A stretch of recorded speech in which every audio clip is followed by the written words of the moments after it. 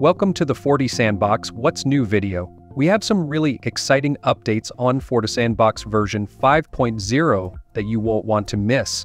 Let's first go through a quick overview of its core purpose, and then we'll dive right into the new features. In a nutshell, FortiSandbox inspects files, websites, and network traffic for suspicious activities. Put it simply, FortiSandbox fights unknown malware and phishing.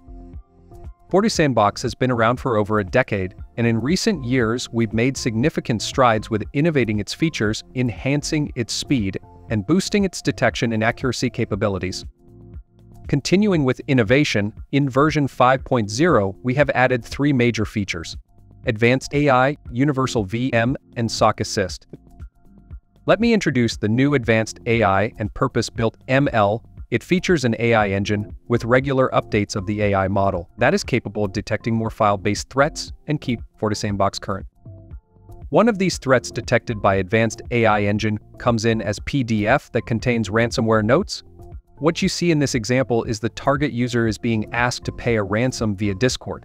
This threat should be identified so it is properly remediated.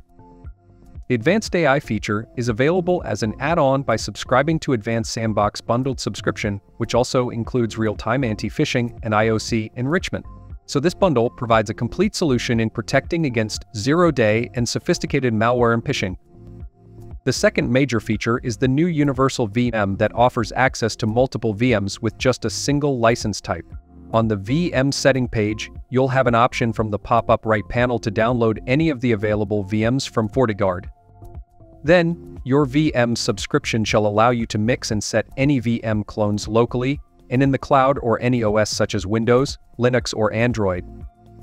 And third major feature is the SOC Assist. Part 1 of that feature set is the new on-demand submission with improved ease of use and advanced options. You'll be able to do advanced analysis through skipping antivirus scan, recording a video, and performing VM interaction. Part 2 is the new job detail page, which you'll see at the top of the page, a summarized context of the findings provided by AI. Also, the basic submission information and analysis over time are clearly provided. The Behavior tab captures all the collected indicators and details. Those indicators are clickable for further drill down. And the Threat Intelligence tab is for threat enrichment, IOC table listing, and attack matrix. And Part 3 is the new Incident Assist page for daily operation of evaluating detected threats, like who is being targeted, how is the threat delivered, and what is the nature of the threat.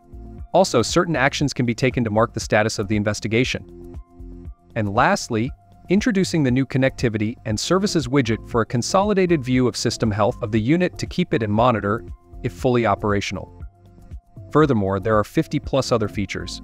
I would invite you to review the release notes. Thanks for watching. I hope you're as excited about these updates as I am. See you in the next one.